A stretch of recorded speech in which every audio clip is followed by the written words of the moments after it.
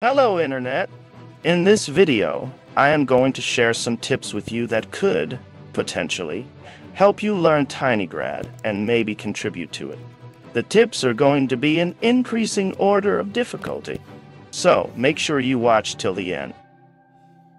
Tip number 1. Learn to use Git more effectively. Seriously, if you're using the browser to look at the code, you're not doing it right. Clone the repository. This will make it much easier for you to look at the history of the code. If you run git log now and redirect its output to a file, you get to see the entire history.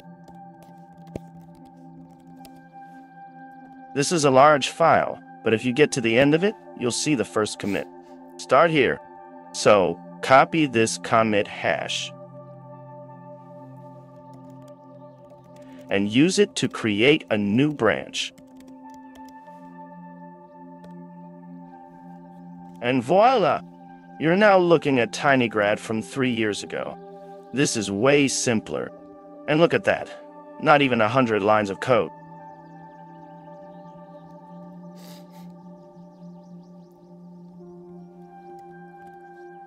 You can always switch back to the master and compare how much things have changed. Look at that! It's almost 1,000 lines of code now.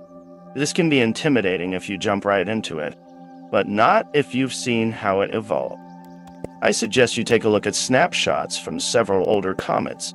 This will help you better understand the thought processes and decisions of the developers. Tip number 2. Use black. Yeah, George Hotz wants to minimize the number of lines of code in this repository, which is why understanding the code can be hard. But you don't have to look at the code the way it is.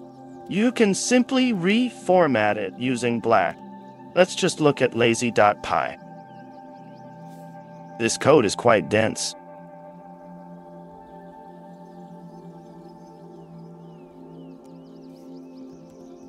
But now, let's reformat it.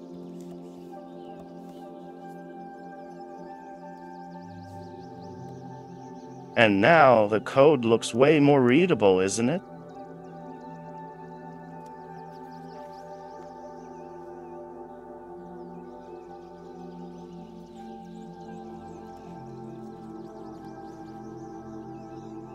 You, of course, don't want to commit this reformatted code. So, you can simply stash it when you're done reading it.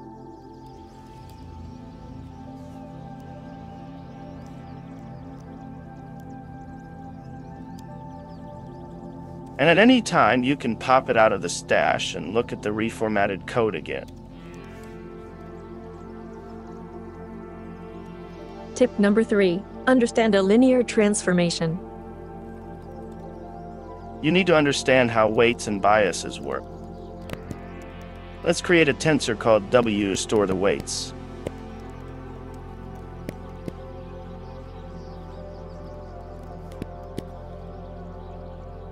Then create a tensor called X. That will be the input.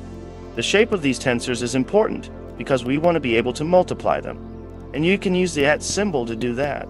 Note that we need to transpose the W tensor here. Alright, now let's create a bias tensor called B.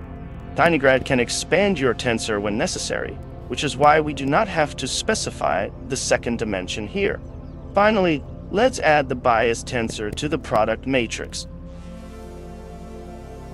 And there you go. You just created a linear transformation. This is one of the core workhorses of deep learning. The weights and bias tensors are the trainable parameters. This operation is so common that tinygrad offers it out of the box. Just import NN from tinygrad. And now, you can just create an instance of the linear class. And you can pass X to it. Pretty cool, isn't it?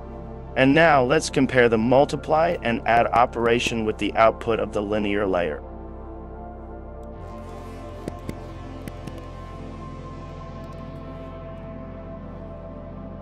They look identical to me.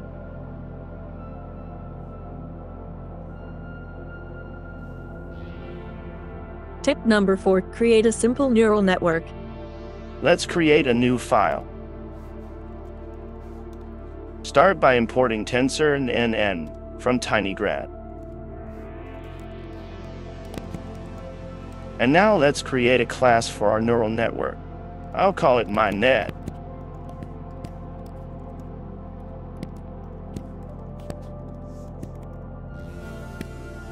We're going to have 2 linear layers in this class. Note that the 2 numbers we pass here are the input features and output features. The input features of the next layer must match the output features of the previous layer. This essentially means that our neural network takes 2 inputs and spits out 1 output. 12 can be thought of as the number of neurons in a hidden layer.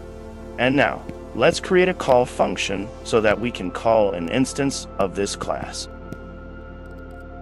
And here, first, let's pass x to the first linear layer. But now, we need to use an activation function. Let's use the sigmoid function.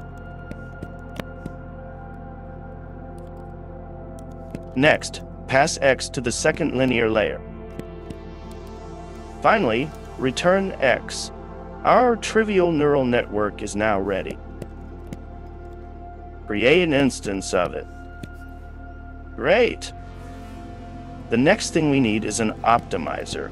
This will help us do gradient descent. Let's use the stochastic gradient descent optimizer. You need to pass your model parameters to it, and you can get those by calling the getParameters function. Next, you need to specify the learning rate. Let's go with 0.001. I think I'm going to try running this program now to make sure I don't have any errors. No errors. Wonderful. Let's create some training data for it. You are free to use your own data, so long as you have 2 inputs and 1 output. I'm going to use the truth table of a logic gate to keep things simple.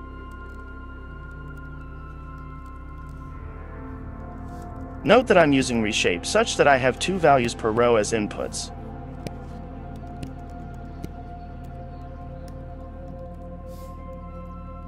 And 1 value per row as output, and there are exactly 4 rows.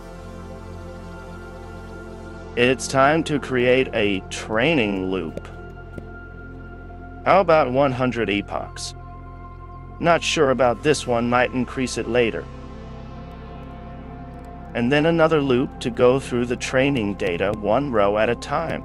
This is not very efficient, but makes things more understandable. So, now let's get what our model predicts. This is called the forward pass. And calculate the loss. We can calculate the mean squared error loss here. So subtract the predicted value from the expected value. Square it.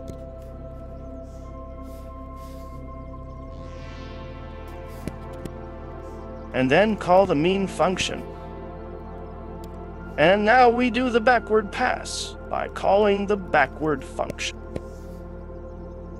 Finally, we use the optimizer's step method to do the gradient descent. Let's print the output of the untrained model here, just so you can see how random an untrained model can be. And here, let's print the output of the trained model.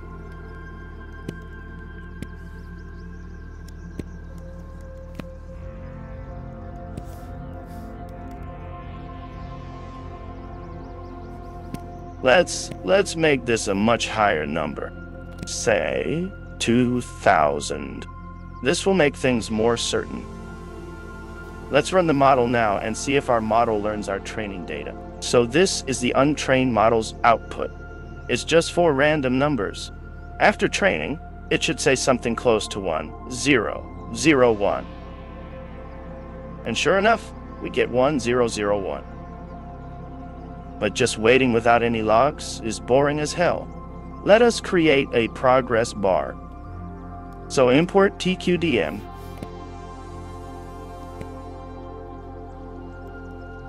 and here, wrap the range function in a call to tqdm.